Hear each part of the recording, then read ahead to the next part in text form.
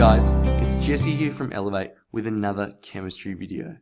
Now what we're going to be looking at today is enthalpy, and again we're going to be looking at boosting our understanding, and we're going to do that by tackling some questions.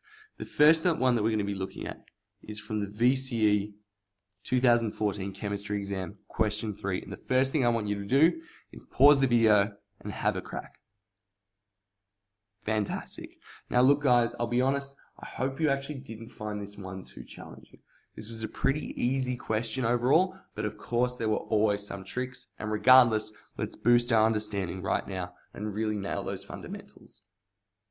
So I'm actually going to skip reading all of this for now. I'm sure at some point it'll be relevant, but right now what I'm going to look at is this picture right here.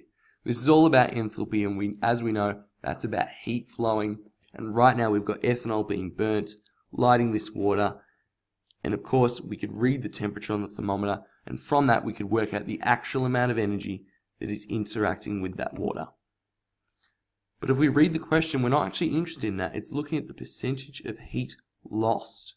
And I'm going to take that to mean that it's any of the heat that doesn't go to the water. It could be to the air, it could be to the retort stand. In fact, it could be to anything else other than the water itself. But how we're going to get that, probably, is by working out this value right here. So let's start by getting those numbers from the question, as we always do. So we're going to grab 1.8 grams of ethanol, 100 grams of water, and it's going from 25 to 40 degrees Celsius. It looks like a pretty standard question. In addition, they've been pretty generous and actually given us this combustion reaction here.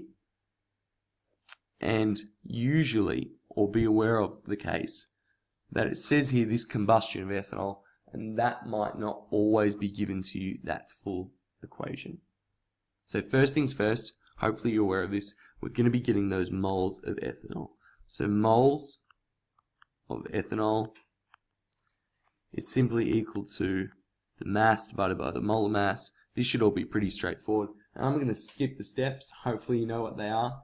And ultimately what we actually get is a figure of 0.0391 moles.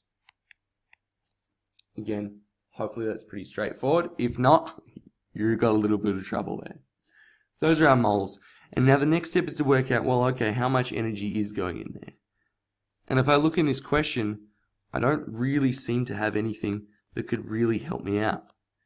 And I've had that happen a couple of times in more than one exam. And what I end up doing always is look in the data booklet. Now in this case, the questions reassured us that yes, that's where we need to go, but always look there if you're feeling stuck. And the formula or the equation we get for the heat of combustion for ethanol is equal to 1,364 kilojoules per mole. Now a crucial thing called dimensional analysis, which I've expanded upon a bit in some of our other videos, is how this mole per mole and these moles will actually cancel out. So what we're going to do is get our energy released,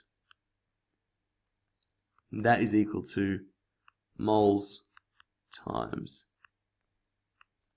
heat of combustion, and that is equal to, when you multiply these two numbers together, you end up getting 53.4 kilojoules.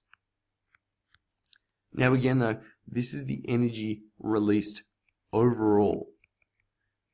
So this comes from not just the energy that's interacting with the water, not just the energy that's interacting with the air, but all of the energy that is released from that system.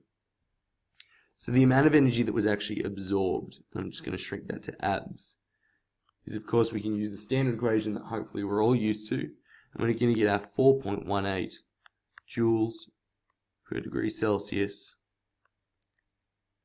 per gram. And we're going to simply multiply those by the values that we've been given, which is our 100 grams and our temperature difference. I always see someone who just plugs in one of the temperature values. Make sure you actually grab the temperature difference. And plugging all of that in gets us that the energy absorbed is 6.27 kilojoules.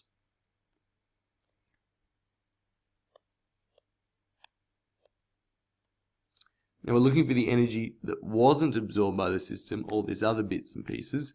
So how we're going to get that, of course, is by subtracting the 2. So E, not absorbed, is simply the difference, which comes out to being 47.13 kilojoules. Now again, a lot of students would stop here, but there's at least 1 mark remaining. Hopefully you know what it is. It should be pretty obvious. It's in the question there. We need an actual percentage value. So how we're going to get that is we're just going to write percentage heat lost. And that is simply equal to 47.13 divided by the total energy that was released. And that's all going to pop out as 88.3%. Now for these sorts of questions, you will often get a really high number. The vast majority of energy should, in most cases, be lost to the environment. Now if you can think about at least one reason why. Now there's tons of things that could fit in here. Hopefully the most obvious one is when you had a setup like this at school. Was it just looking like this? Usually there is some sort of insulation that's going around that that's preventing heat being further lost to the surroundings. So for question B here, identify one thing that could potentially be a source of inefficiency. Identify something that could limit heat loss. That could include insulation, some sort of lid, or any sort of protective sleeve around the burner. So because we're talking about heat loss to the environment, it actually means at any stage upon this process. So it doesn't have to be heat loss just from this water canister. It can actually be heat lost from down all the way down here in the burner itself. And that's all we're going to be doing for this question. Now there are of course other bits to this question, but they're really not quite what we're looking for here. So I'm going to stop this bit right now and I'll see you